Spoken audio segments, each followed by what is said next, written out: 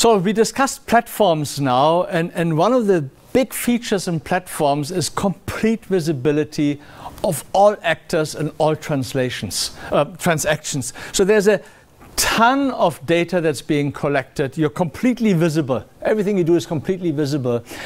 And what we have seen is that people become a little bit uneasy. Regulators become uneasy. And that means we as organizations have to think a little bit harder on what do we do with consumer privacy and with all the data and so on. There's sort of a new concept coming on that's called corporate digital responsibility. And that really has to do with that, are we responsible and are we understanding sort of the 4 stages of data and technology. And the first one is sort of creation of technology and capture of data.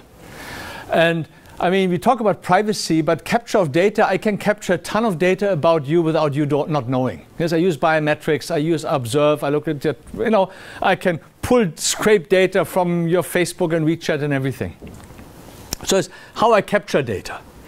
The second is, what do I do with this data?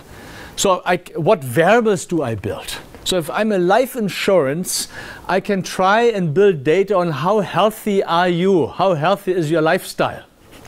Yeah? How much do you move? Yeah, well, so I can try to pull data from Facebook and other things.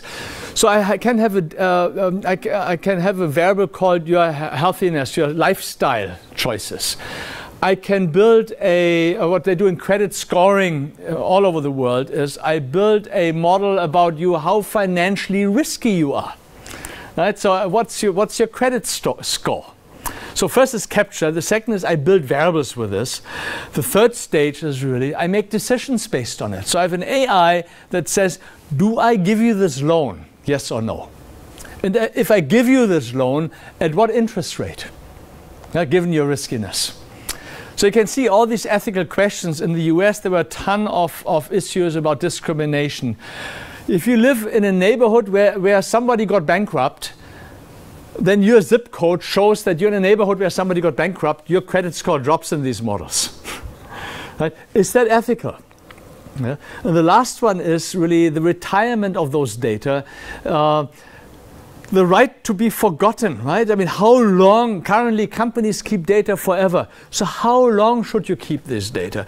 So I think there are a lot of decisions, a lot of issues around ethics here. I can build algorithms to make decisions on who to hire, who to fire, who to promote, who to give a pay rise without human judgment, right? And I think this is sort of where many people feel still uneasy. And there's even something called algorithm aversion. If people make the decision, customers, employees are a lot more forgiving than if an AI makes a decision.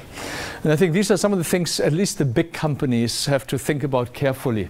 So this is the last part on robotics, AI, and platforms, because this is all data and algorithm driven.